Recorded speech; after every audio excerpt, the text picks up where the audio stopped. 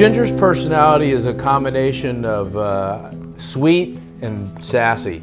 She's a sweetheart and she's full of kisses, but then she gets in these moods where she's a handful.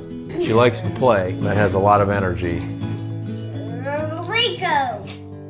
We, just this past November, lost our beloved family dog, who was also an Old English Sheepdog. So we spent months looking on Pet Finder for another Old English Sheepdog, and just a few weeks ago, this little girl popped up on Pet Finder. She was at a shelter in Ohio. We had a little family meeting and we decided to adopt her, and I drove 8 hours to Ohio and picked her up and drove her back home the next day, and we're really happy.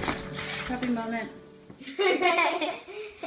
Having Ginger selected for Puppy Bowl at first was exciting, and then we got really nervous because you never know how your dog is going to perform on the big stage. When you're responsible for a life, even if it's an animal life, you want your pet to be happy, and she was having a blast out there. So seeing her frolicking and playing with the other dogs and just having a good time was a lot of fun.